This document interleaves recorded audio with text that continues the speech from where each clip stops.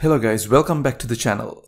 In this video, I'm going to show you how we can plot a set of XY coordinates, or in other words, a bunch of different latitude and longitude values on a map using Microsoft Excel. And the example dataset that I'm going to use for this purpose is this dataset which I downloaded from Kaggle, which shows the information about the airports in the United States. So as you can see, one single row is basically representing one airport at a particular location. Over here you can see the IATA code, the name of the airport, the city, the state, the country, and the latitude and longitude coordinates. So in total in this list I have 341 locations of different airports in the United States. And what we're trying to do is we're going to basically plot this information on a map.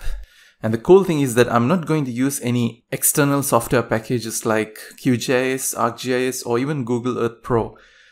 If you guys can recall, I have done tutorials in the past showing you guys how you can import this latitude and longitude information onto a map using those kind of different dedicated software packages.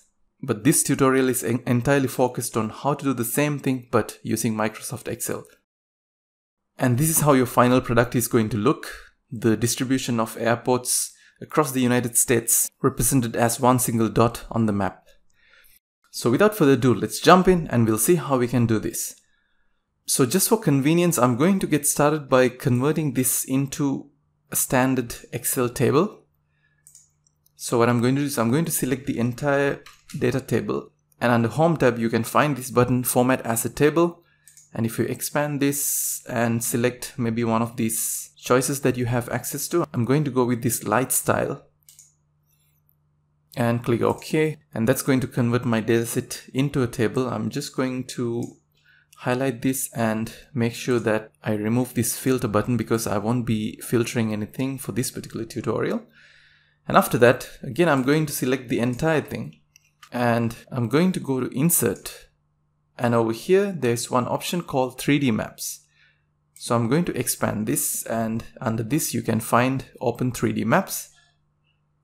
And what's going to happen is this kind of a secondary window will get opened up, and over here you can see an interactive globe, and you can navigate around simply by using these buttons. For example, you can zoom in on a particular area by clicking and holding this button, and similarly you can zoom out as well. And over here we also have 4 buttons to basically navigate around just like this. But if you're using a mouse with a scroll wheel, that's basically going to be the easiest way to navigate around. For example, you can just give it a twist like this and you can rotate the entire globe.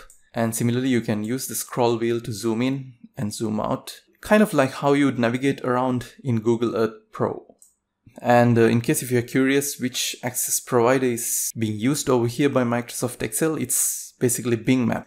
So the map that you're seeing over here is basically powered by Bing Maps, as you can see from the logo right over here. And in this tutorial, we are not going to dive much deeper into all of these different options that you see over here, but we are only going to discuss the functionalities that are actually going to be relevant, which is basically plotting the information on the map. And I'm going to get started by first discussing this layers panel, because this is going to be one of the most important things of the entire process. If you understand this, then the entire process of plotting stuff on this map is going to be quite simple. Now, if I resize this just a bit so that you guys can still see my original data set, over here you can see that we have this IATA code, the name of the airport, the city, state, country, and latitude and longitude. And out of this information, what's going to be more crucial when it comes to accurately plotting a point on a map is actually going to be none of those information but this latitude and longitude information.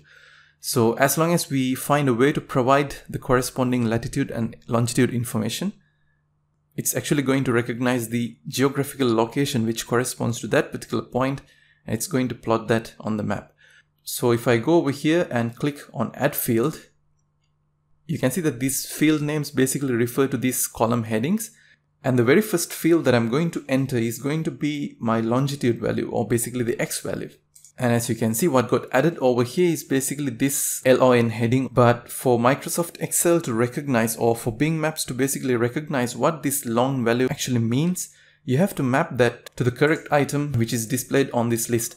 Now in this case, the longitude value basically refers to the X coordinate. So it would be correct to either choose X and then do the same process for latitude and select Y, that's actually going to work perfectly fine. But to make things even simpler for us, you can see that there is already a predefined latitude and longitude option over here. So what I have to do is simply not really bother about this XY coordinate in this particular case, but to map this lon to longitude.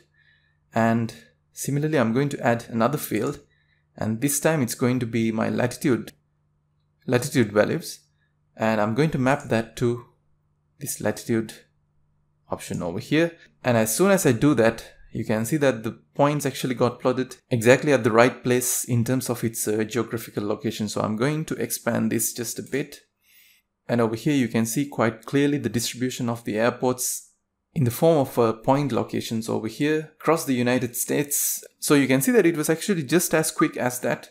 And the only thing that you had to grasp was how to basically map the data in your particular table to the corresponding latitude and longitude values. And in no time, we managed to visually see the set of points on a map like this. And technically, this is going to be the end of the tutorial, but I'm going to take a couple more minutes to actually discuss with you guys a few styling options that you might find interesting. For example, over here by default, even though it's a point location, you can see that it's still a rectangle over here. So just in case if you're wondering how exactly we can convert this into an actual point, right over here, you can see that we have different types of charts. So what I'm going to do is I'm going to click over here and visualize this as a bubble. And in case if you find the size of the bubbles to be a bit too much, you can go over here and expand these layer options. And from here, of course, you can change the size of the bubbles. You can see that when I slide this to the left side, the size of the bubbles decrease. And it makes the bubbles larger if I were to slide this to the right side. So I think a good point would be somewhere around 62%, I reckon. And of course, you can change the opacity from here. You can make changes to the color as well. If you'd like to go with a different color like red, you can just click over here and you can see all the points actually gets colored according to that.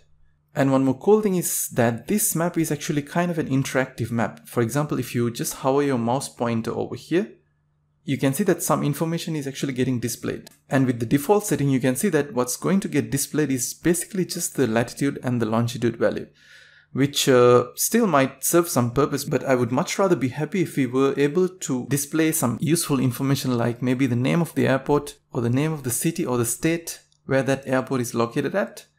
So that kind of information can be actually customized if you go over here to this data card and if you click customize. And by default, you can see that the only two fields which have been added over here are these latitude and longitude fields. So I'm going to click over here and add another field, which is the name of the airport and maybe the name of the state as well. And now if you click OK, and if I hover my mouse pointer over to one of those points, you can see that right now it's basically displaying all of those information exactly as I intended to have. So over here you can see that the name of the airport is Garden City Regional, the state is Kansas. And if I hover my mouse pointer all the way to a different airport, you can see that this is the Fairbanks International Airport in Alaska. So it's pretty much doing what we expected it to do. And one more cool thing that you can do is you can actually use this category option to your advantage in certain cases. For example, right now you can see that the color representation is actually quite uniform. That means all the points have been colored in red color. But what if you were to color these points with some sort of a proper basis? What if we could assign one specific color for all the airports that are located at one particular state and differentiate the color of the dot based on the state? That would be quite a nice arrangement, isn't it? So you can do stuff like that simply by going over here and clicking on category, and we can add a field like this. And I'm going to do my categorization based on the name of the state. Now, if you were dealing with a dataset which has information of multiple countries in it, you could even use a field like country to basically color all the stuff that are located within the geographic boundaries of that country in one single color and let it automatically change the color based on each individual country. But in this case, since we're only dealing with the data of the United States, I'm going to differentiate them based on the state where it's located at. So I'm going to click over here. And as soon as I do that, you can see that the default arrangement is actually not really quite presentable. So I'm going to expand these layer options, and I'm definitely going to reduce the size so that the dataset will become more meaningful. and automatically you will get this legend where it shows what each of these different colors actually refer to. In this case, you can see the corresponding state code. I'm going to get rid of this for the time being. And if I zoom into this area right over here, you can see that these 4 purple dots are basically airports which are located in South Dakota. Whereas if you go over here, you can see that these 8 points are actually airports located within the state of North Dakota. So the color differentiation might not be that apparent from one state to another. For example, over here, you can see that these two are actually located in 2 different states, even though they happen to have been colored in blue. However, slight difference is still actually noticeable when it comes to the color that has been assigned, but I guess you guys get the basic idea.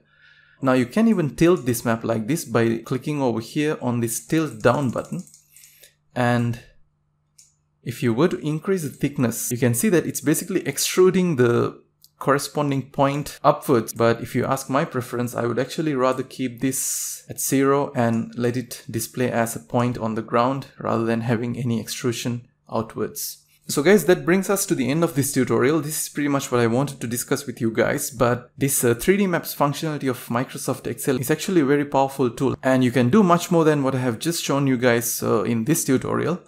And that's exactly what we are going to do in the next tutorial. We are going to take a bit of a deep dive into this particular 3D Maps tool of Microsoft Excel, and we are going to go over all of these different options, and we'll see how we can make use of these functionalities to our advantage to make our life much easier when working with geographic datasets.